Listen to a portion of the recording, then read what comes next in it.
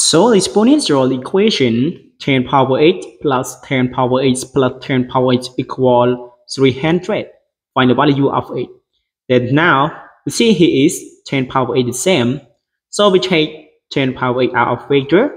So we get this 10 power 8. In time, here is we get 1. And here is we get 1. And here is we get 1. And is equal 300.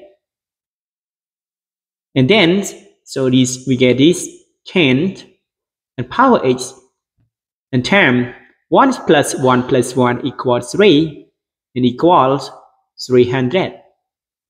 And then we divide both sides of this equation with 3.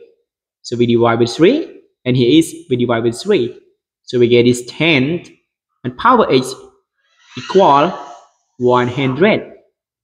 And now we get this 10 power 8 equals 100 equal 10 squared.